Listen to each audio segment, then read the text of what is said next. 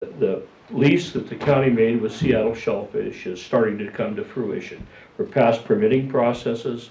We're to a point that this month we'll be starting to plant gooey ducks in that area, and we're also doing helping with the tribal harvest and harvest of the gooey ducks that are naturally occurring there, so we get a number and some benefit, actually some benefit back to the county out of that, and on with life, and maybe a little bit of income for the county over the years now. So success is hopefully moving our way here.